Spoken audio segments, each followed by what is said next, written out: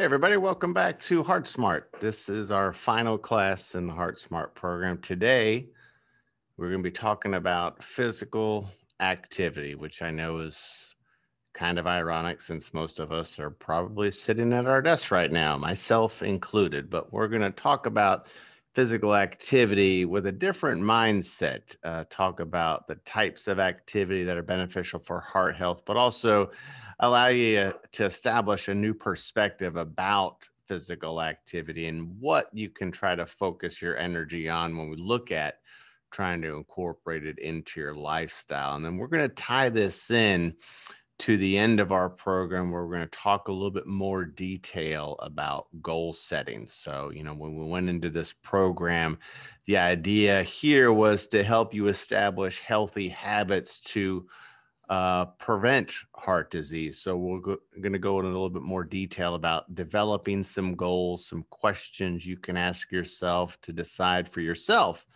whether or not a goal that you want to achieve is actually the right one for you. So, and as before, anytime you have questions, if you want to type them in the chat box, we'll get to them at the end. And as before, we'll also be sure to share details about the recording of this webinar as well as the slides. And there's some other very important post-program materials that I'll cover at the very end. But, without getting too ahead of ourselves, basically today we're going to spend time discovering the health benefits of being physically active. I'm not going to spend a great deal of time on this. I think it's been well covered in previous classes and previous readings, but we're going to look also at the guidelines for physical activity. So it's not as much as getting active, but if we want to really achieve optimum heart health, there is a minimum threshold that's recommended. Doesn't mean you have to get there overnight, but when we look at long-term goals, that's going to be a threshold that I would try to encourage each of you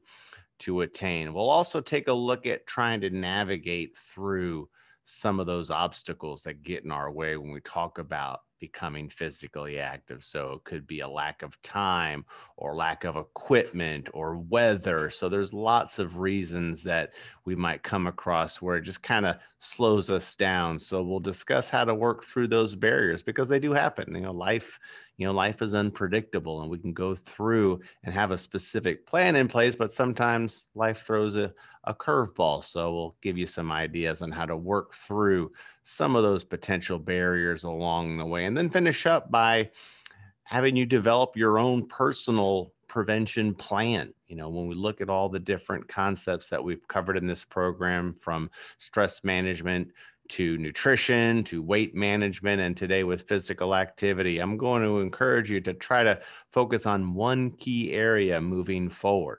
When we look at trying to set goals, I want you to try to look at just one key area, and I'm going to share with you a document that will help you tailor that action plan to that one key area. But if we go back to the very first class, when we looked at what we're trying to do here, I want you to go ahead and ask these questions back to yourself. We asked about goal setting initially. I want you to ask yourself, what's most important to you?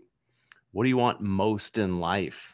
A lot of times when we look at health behavior, we want to live a long, healthy life. We want to spend more time with families. We want to minimize some of our stress. Maybe we want to change some of our weight patterns. So what we're going to say here is at the end, I'm just going to ask you, how does your current behavior fit with those goals and values if you want to have a long, healthy life where you're very active, you can enjoy the company of friends and family, and you don't have any obstacles to achieve that? How is your current behavior fit within those goals and values? So that's something that you're going to have to ask yourself as you develop your action plan and set up tangible, relevant goals.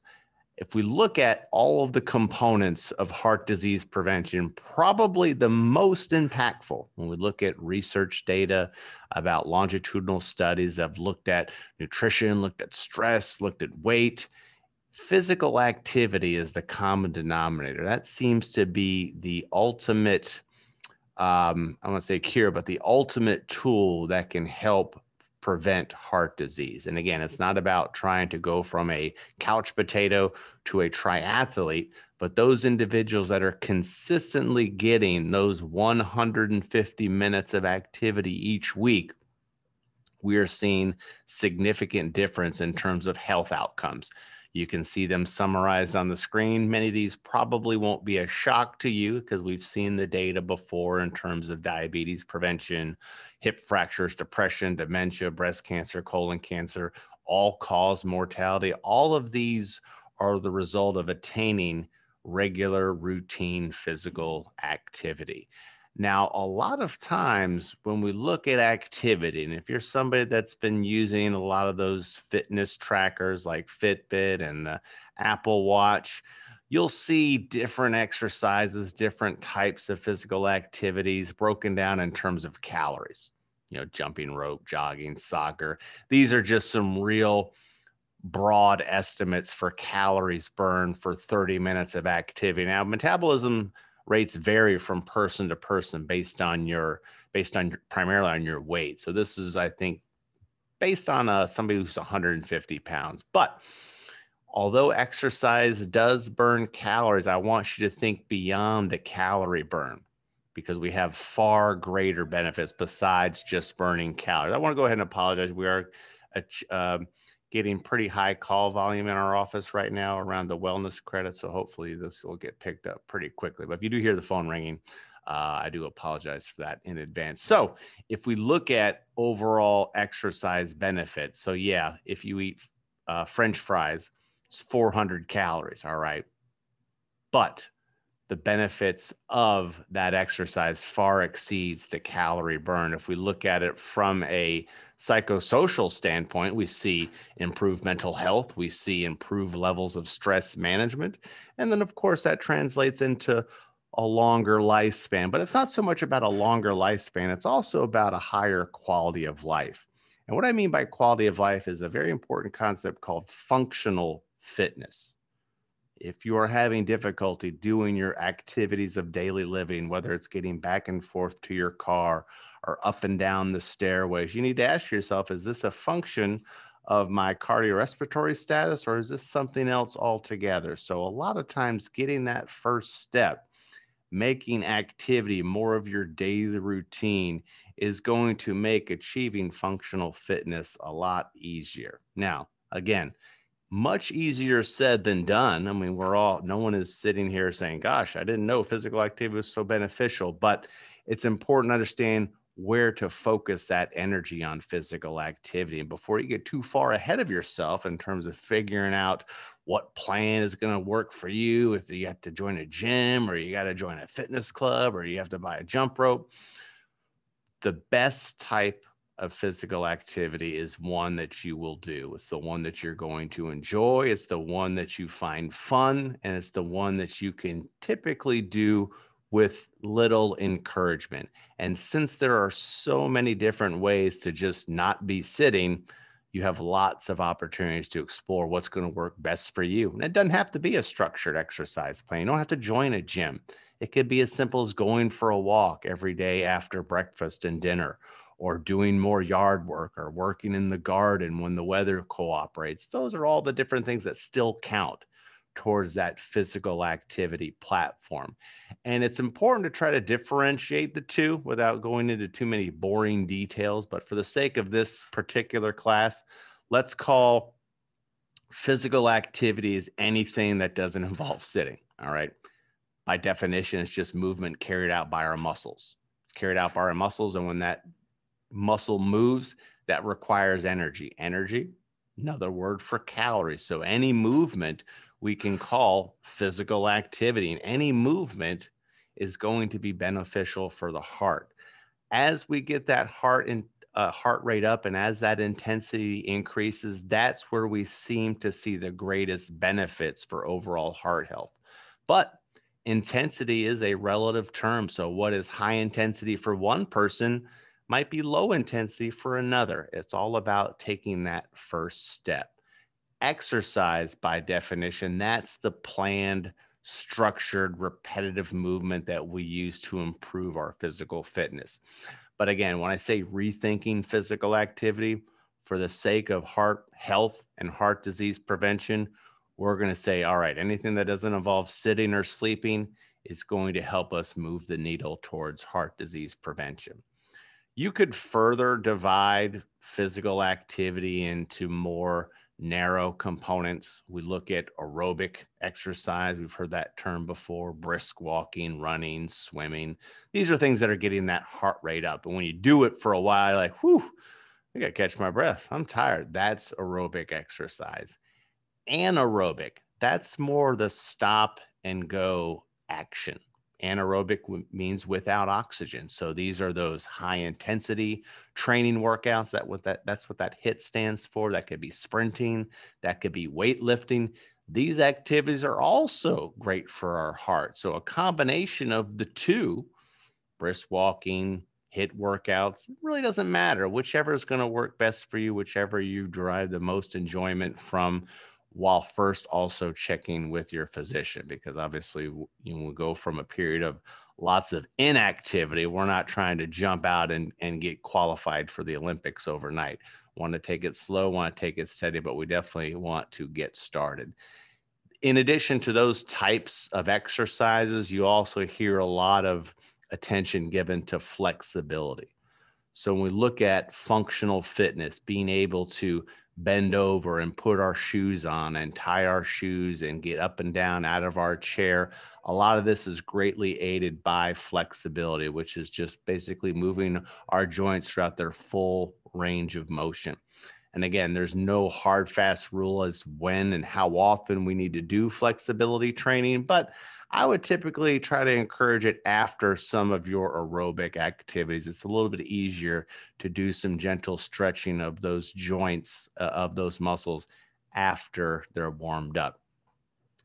Now, in the pandemic, unfortunately, a lot of us might have evolved into a different form of activity, which I call the unaerobic. Hopefully you're not guilty of too many of these episodes where we're binge watching TV, power napping, online shopping. Obviously, this is the exact opposite of what we do for heart health. So the question often comes up when we look at heart disease prevention. As I said before, the best exercise is really one that you're going to enjoy, but there are some other variables to consider when we look at trying to get the most miles per gallon from our physical activity timetable. Now, we all have limited time. So if we have limited time, what's the best way to spend it for heart health? I'm going to share with you a 3-minute video from Dr. Mike Evans that talks about what is the best exercise for heart disease prevention. So I'm going to go ahead and do another share here. So hopefully this will unfold without too many issues. All right. Hi, I'm Dr. Mike Evans, and today we're talking about the importance of intensity in physical activity, the stuff that gets your heart pumping. To meet Canada's physical activity guidelines, you need to do at least 150 minutes weekly of something called MVPA. So MVPA stands for moderate to vigorous physical activity. So why is this important? Well, I guess in our lives we want to invest in simple actions that improve many things. Exercise does this, from reducing heart disease or cancer to improving mental health to simply improving the quality of our lives. Now, I often get asked, what is the best exercise? And my number one answer is definitely the one you'll do. But my second answer is, when possible, do an exercise that requires more effort or that is higher intensity. The higher the intensity, the healthier the results. Why? Well, research has shown that higher intensity activities are more effective than lower intensity activities at improving our health, especially when it comes to the important stuff like reducing your risk for heart disease. But what is intensity? Well, I think intensity can be thought of as how hard a person works to do a specific activity. It's important to remember that no two people are the same, so the intensity of different forms of physical activity varies between people and depends on someone's previous exercise experience and their level of fitness. If you're inactive, any amount of physical activity can provide some health benefits. So it's best to start with smaller amounts of activity and gradually increase duration, frequency, and intensity. So how do we measure intensity? Well, we use something called a MET. So that's a metabolic equivalent. So at the high end, running might be an 8, jogging a 5, and at the bottom would be resting or watching TV, which would be anything less than 1.5. Moderate intensity physical activity, which measures 3 to 6 METs, requires effort and noticeably accelerates your heart rate. So, for example, walking. Depending on your speed, the MET could range from 2.3 to 3.6. Yard work could be a 6. Housework could be 3 to 3.5, and so on. Vigorous intensity physical activity, which measures more than 6 METs, requires a large amount of effort and causes rapid breathing and a substantial increase in your heart rate. Think of sports or shoveling heavy snow. It's difficult to sustain vigorous activity for a long time. One way to think about this is to reflect on the research on athletes.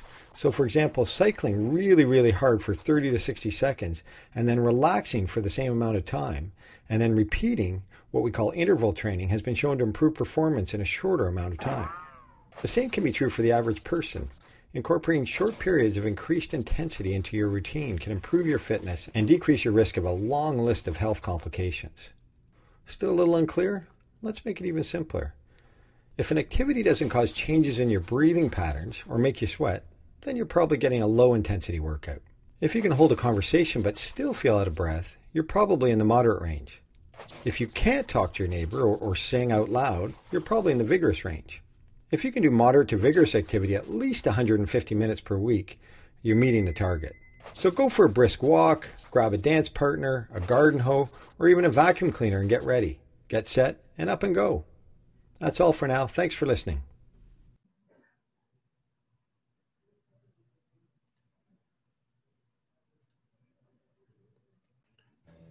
Would you believe a few simple changes in your diet?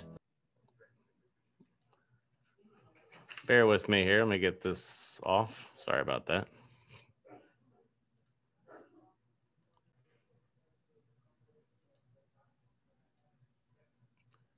Go back here, a little technical issue here. So, as I said, the intensity is the secret weapon here. Now, a couple of notes. This is a video out of Canada, but the guidelines for our physical activity are actually the same for Canada, minus the relevance of shoveling snow. Hopefully, none of you have to really experience that, but you get the idea. In terms of miles per gallon, if you will, if we get the most benefit for limited amounts of times, that's where the intensity can really help. So using that talk test is a good way to ask yourself, hey, is this a higher intensity activity or a lower intensity activity? But anytime we get that heart rate up, that is what's going to help make it stronger moving forward. And the best thing that we want to try to do here is, again, choose activities that are appropriate for you and that you enjoy doing. And that's the most important thing, because if you're embarking upon something that you don't enjoy, there's a good chance, a great chance, you're not going to continue it. The other thing that I would suggest is always start slowly, but definitely start. A lot of times we might set physical activity goals in the distant future. Well, starting in January, I'm going to start working out, or when it's time for this next party or this next reunion, or when we start having our next, socially distant social gathering, that's when I'm going to begin. But don't do that. There's no time like the present. When we look at goals, remember that 150 minutes a week. We can break it down into 30 minutes over 5 days. It can even be 10 minutes several times throughout the week. And then also try to make sure that you're doing muscle strengthening activity about 2 days each week.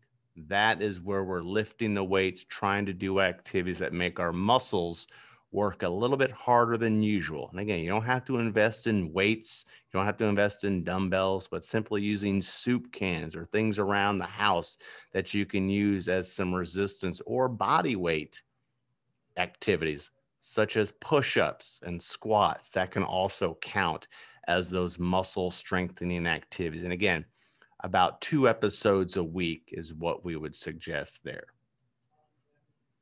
So if we look at other opportunities to get moving that are still beneficial, not so much, for our heart health, but also just mental health, this is where I would encourage you to tap into potentially yoga or Tai Chi. So these are activities that actually look a lot towards helping improve flexibility, but also have some mindfulness benefits too. These are both activities that we offer here through Employee Wellness.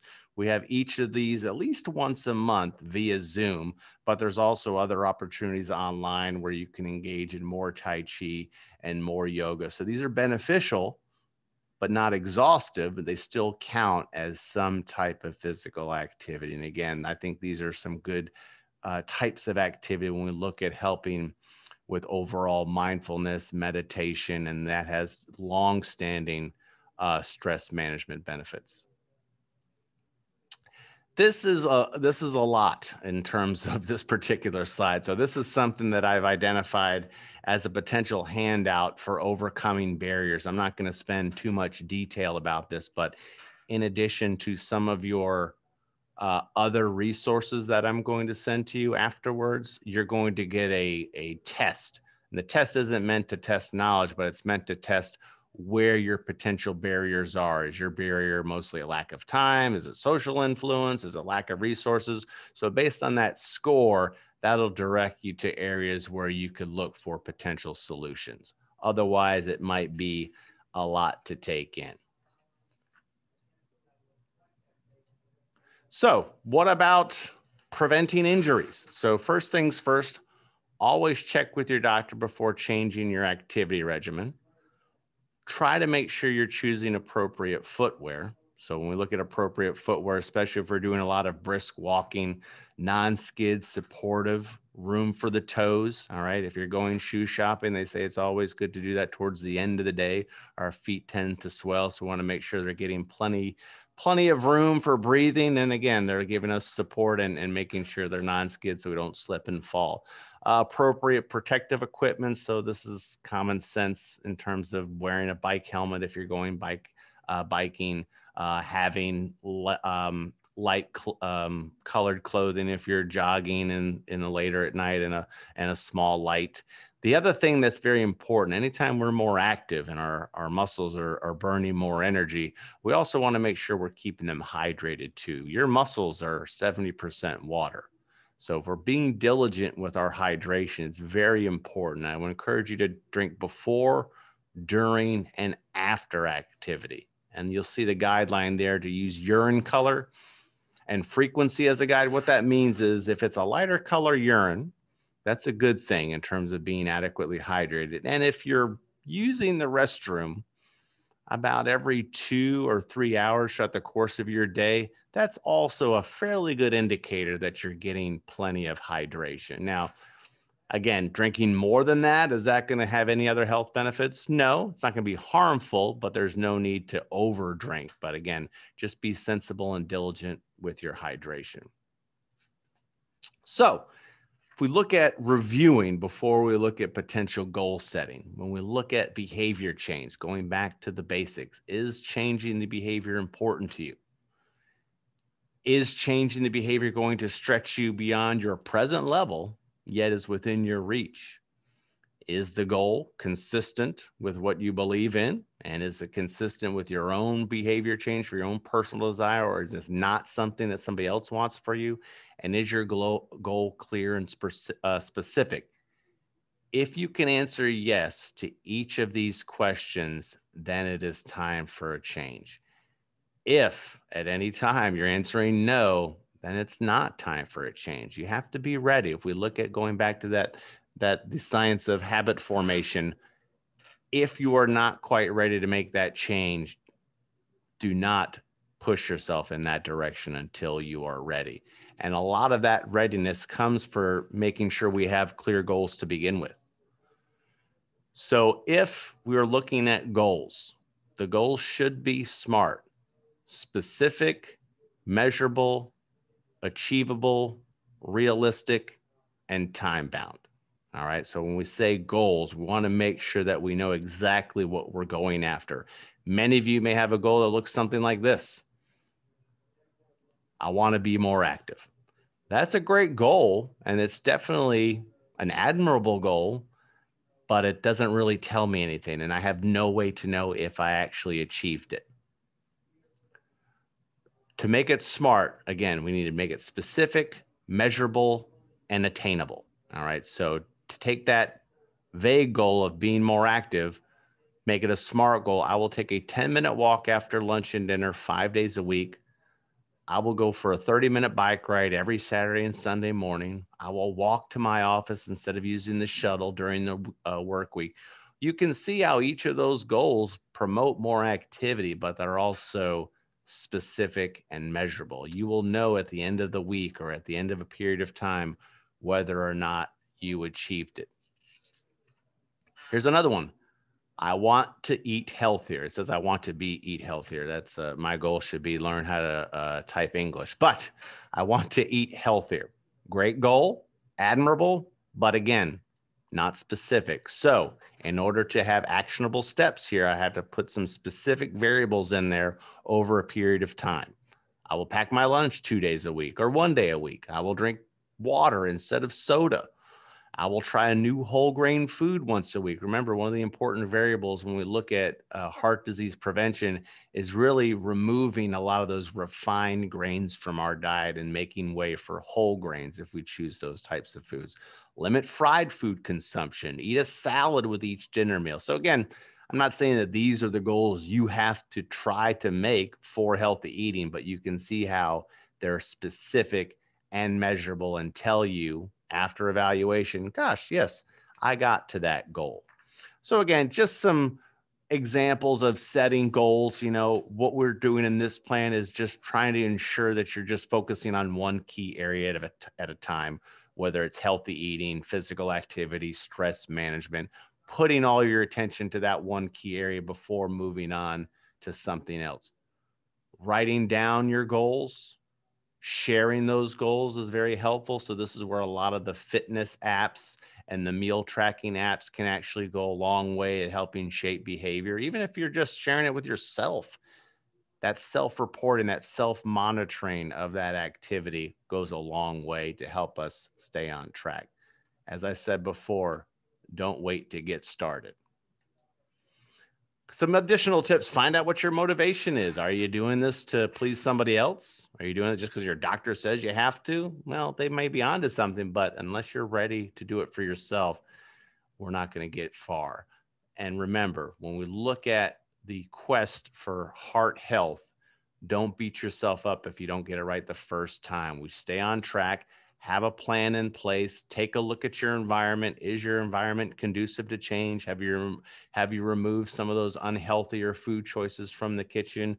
Are you positioned to have more time in your schedule to get another 10 minutes of activity once or twice a day? And are you surrounding yourself with people that support you and your goals? These are some things that really can go a long way at keeping you on track for heart health.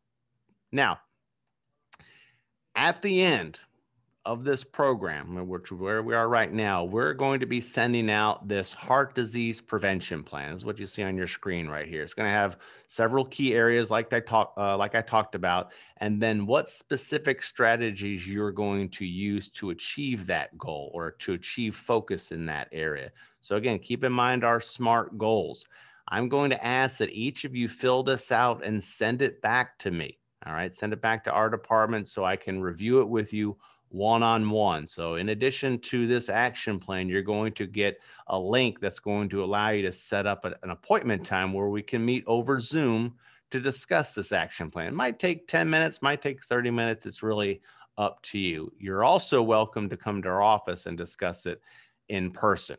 Again, we encourage social distancing and masking here in our office, but if you're somebody who's like, you know what, I'm tired of Zoom, I don't mind just coming down to the office if it's nearby to you, that's fine too. You have that option. So again, we want to make sure that everyone that completes this program submits this prevention plan to us in addition to doing a very, very brief post-program survey. So unlike the other classes where we had a little test that would kind of look at your knowledge regarding the topic covered, there's no test today. It's just a post-program survey, set up a one-on-one appointment, develop your heart disease prevention plan, and that's it. Okay. The points for this program actually are already uploaded to your profile. So hopefully you'll see it by next week for those of you that need the points towards your wellness credit. So that's already been taken care of based on your completion of those other post-class tests that we had. If you're looking for opportunities for more physical activity, I want to just take a moment and advertise that we do have a beginner's 5K training program that's on our website. Nothing magical about this training program, but we're also giving out, while supplies last, free registration for the Festival of Lights 5K that will be held in Jacksonville on December 5th. I believe that's it. Yeah, December 5th. So the participation in this race is limited because of the pandemic precautions there, but this is just something that was made available to us. UF Health is one of the sponsors of this particular 5K. So if you're interested in that, go to our website on the bridge, click on that banner for beginners 5K training, have all the details there and how to submit it for not just 50 points towards your wellness credit, but also a free registration code for that 5K, which also has a virtual option too. So again, sometimes having a tangible goal like achieving a 5K is something that can help keep us on track in terms of our overall physical activity. So we've come to the end. So if there are any questions, feel free to type them in the chat. If not, just want to make sure that everyone is watching their email very closely this afternoon, because you're going to get a lot of stuff. In addition to the post-program survey and the action plan, they're going to send to you those handouts that I discussed about trying to identify barriers and how to overcome them. So it'll be a lot of content to sift through. So if you don't have any questions right now, you can send them to me later. As before, if you're just joining us late, a recording of this program will also be placed on our HeartSmart website. So there's no other questions coming in right now. I'm